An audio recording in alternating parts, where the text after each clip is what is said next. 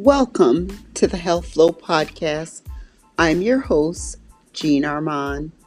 Join me weekly as I share health information that will educate and inspire you.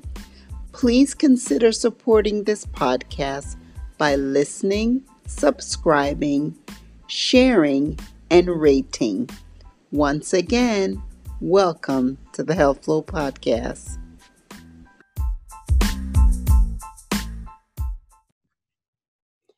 Hey everyone, welcome to episode number 54. Episode number 53 of the Health Flow Podcast. So I've been thinking long and hard about what even to talk about this week. And actually this morning is when it dawned on me. I was listening to one of the podcasts on finances, and it was really good. I enjoyed it. There's quite a few that I've been listening to. I listened to lots of stuff. I started by listening to Side Hustle Pro. I listened to Brown Ambition. I listened to Popcorn Finance, just Paychecks and Balances, just a lot of podcasts out there. And that's how I even got started. But I realized my podcast is a little different. It's about health. And, some of these podcasts, they have thousands of downloads per month with lots of reviews. And by the way, listen, I need to know that you guys are out there. Please go to iTunes or Anchor FM and go ahead and subscribe, review, give me a 5-star review, and please feel free to email me thehealthflow@gmail.com. Let me know what you'd like to hear, ask questions, and if you have a healthcare condition or a healthcare story you'd like to share, I'm here. For me, what I realized today, and I was thinking about, is this is why I started the podcast, because I wanted everyone to get more health information so that they can make better health decisions, because day in and day out, every day that I go to work, there's just so many people with so many different who are health conditions. And each day, myself and my coworkers, we just see how people really don't understand what's going on with their health. They're not as, they just don't have a clear understanding. And I'm not one to just blame the patient. I blame us sometimes, because I'm saying there's something that we're not doing. We're not explaining some things clearly enough so that the person can understand it. That's one factor. Another factor could be it's hard. The medical field is not cut and dry. It's not black and white. There's a lot of different things to understand in order to get a good understanding. So it's never just cut and dry. It's not just one thing, do exactly this and you're going to be fine. It's not like this. And we're human beings. Our bodies are special. Our bodies are different. So yes, genetically we're made up. Our cells are different. All of us, we're just transcribed differently. So then we react differently to different things. So it's not cookie cutter. I can't say that everyone that has high blood pressure, this is the way we're going to treat them. What works for one person doesn't work for the other. You, as an individual and family members, you have to fight for what you want and be vocal, ask questions for things you don't understand. It's really unacceptable for someone to not know the medications that they're taking when you're coming to a new healthcare provider. So you see your primary care physician.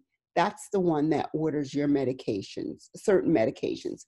You may have a pet specialist, say you have a cardiologist, and the cardiologist prescribes the medication that's pertaining to the condition that he or she is treating.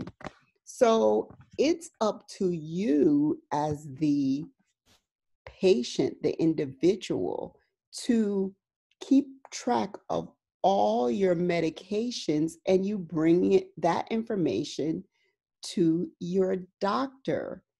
Please stop thinking that we talk to each other when we may work at different facilities, different parts of the state. I wish it did. And I know we're working towards that, where we've, over the years in medicine, certain computer system are now different hospitals that have bought into this one particular health computer system. So for example, Epic is one of them, where many hospitals in Atlanta, we can see a patient's healthcare information. We can share the information that's needed. And just one specific incident I had this week was a gentleman came, he's getting clearance for a particular surgery. And I'm asking him about the medications that he's currently taking. I believe he was on high blood pressure medicine. And they're specific, when we clear for surgery, there are medications that we tell you to take and not take. They're meds that are absolutely fine for you to continue to take at the morning of the procedure, but there are medicines that we absolutely need to tell you not take them or stop them 3 to 5 days before or a week before. So there's specific instructions. And he actually got annoyed with me when I said, what medications are you taking? He's like, I'm taking blood pressure medicine. What are they? The white pill. I don't know what the white pill looks like. Do you have a list? Well, don't you have it in the computer? He says, no, it's not in front of me. If I had it in the computer, I really wouldn't be asking you. I would probably still would be asking, but just verifying it. Furthermore, I need to know, things change. I need to know that you know what you're on and what you're taking for your blood pressure. Then I said, is there anybody at home? Can you call? No, there's no one I can call. All right. So what pharmacy do you get it from? Okay. He was able to give me the pharmacy name. I did a Google search, called the pharmacy, got the medicine.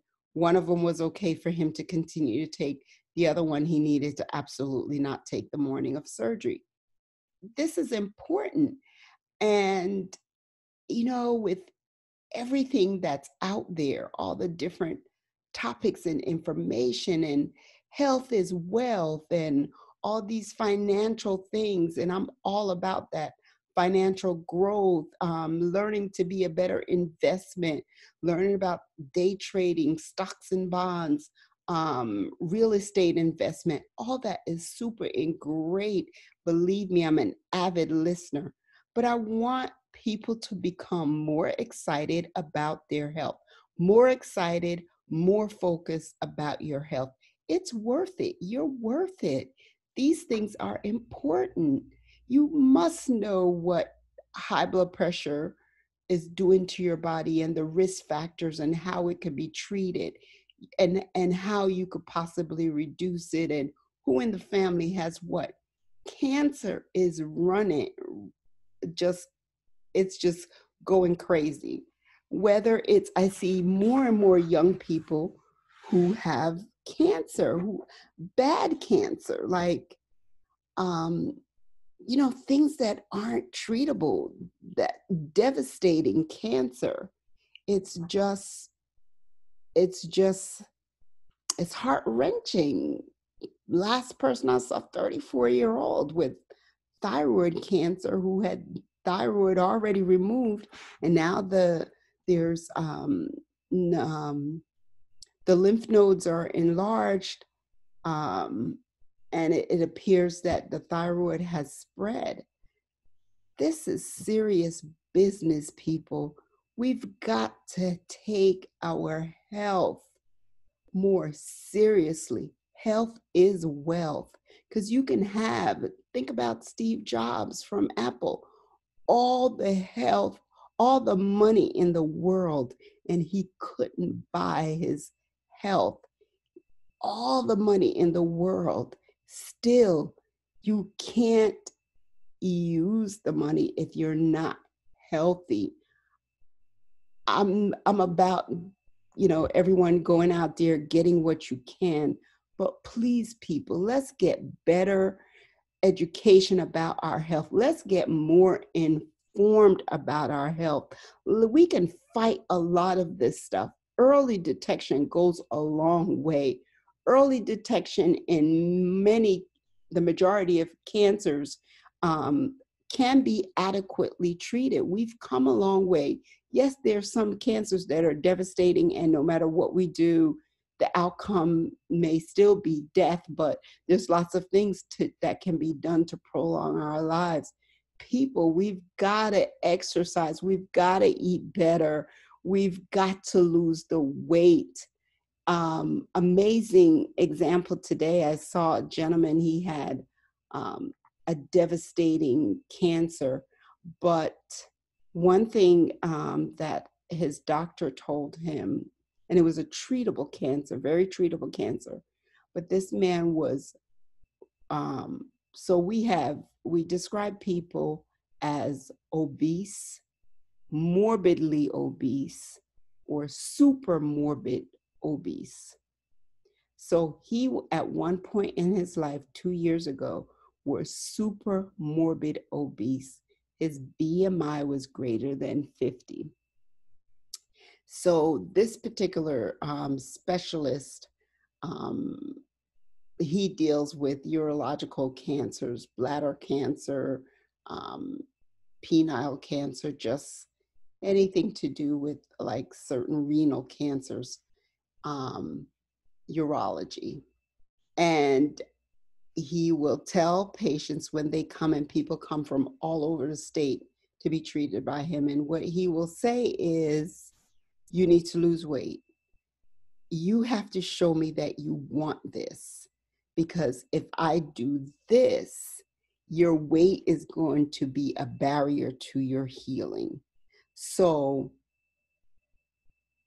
with this particular gentleman, he told him, you had to do something about your weight before, I'll do what I can to stop the, to make sure this cancer doesn't kill you, but you've got to lose the weight. Because the man just the weight alone had such a toll on his body. He had sleep apnea, which sleep apnea is serious, can be serious. I don't think that we don't fully understand it. And I'm going to do an episode just on that, because I find, I ask people, you snore loudly. Do you fall asleep easily in the daytime? Has anybody observed you stop breathing? And I don't think they understand the seriousness of that. That happens with the majority of obese people, or if you have any nasal issues. And that puts you at a higher risk for heart disease and early death. So I'll discuss that at another time. But anyway, the physician challenged this gentleman to lose the weight. He had gastric bypass, and he lost 100 pounds. With the loss of 100 pounds, this man no longer suffered from sleep apnea. He no longer he was a diabetic, like pre-diabetes. Boom, that's gone. No more diabetic, no more checking his blood sugar. That's gone. And he had high blood pressure. Wonderful. No more blood pressure medicine. His blood pressure is perfect. Perfect. He lost 100 pounds and is as if he got a new leash on life.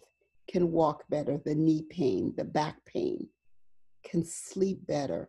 And now here it is today. I'm clearing him for surgery because now it's safe for him to have this long surgical procedure that's very necessary. But if he was at the weight that he was, the risk for him to have the operation, for him not surviving it, would have been higher. The complications would have been higher. And then the healing of the wounds and the special things that he needed to done, it would have just been more riskier. So, I mean, I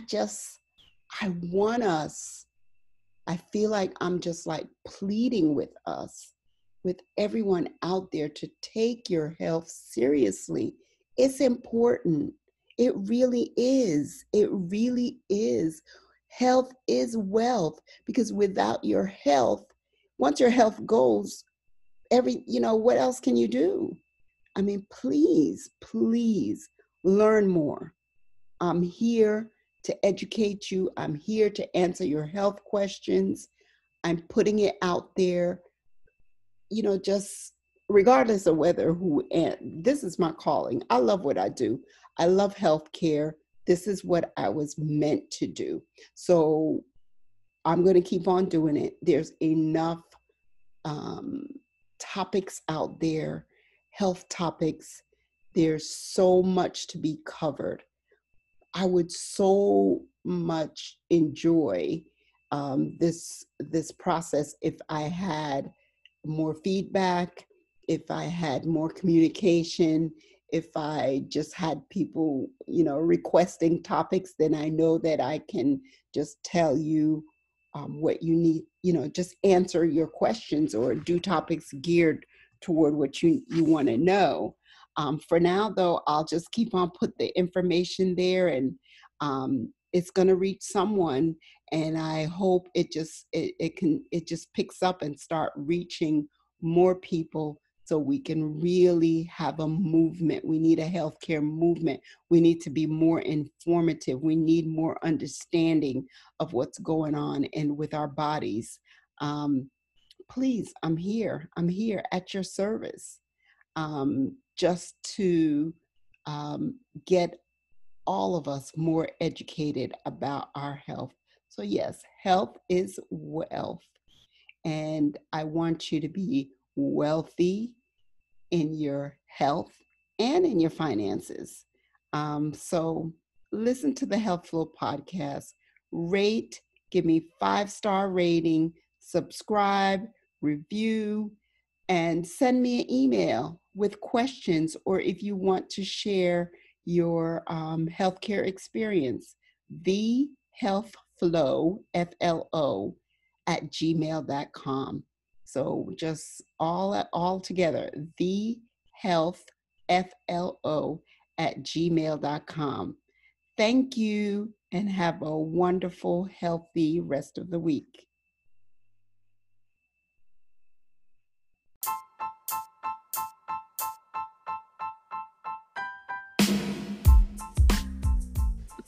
Thank you for listening to the Health Flow podcast. Your support is much appreciated. It is my goal to share health information that you find helpful. Email topics of interest to thehealthflow@gmail.com. Follow me on Instagram at thehealthflow, also on Facebook at thehealthflow. Don't forget to subscribe, rate, and share. Until next time, keep your health flowing.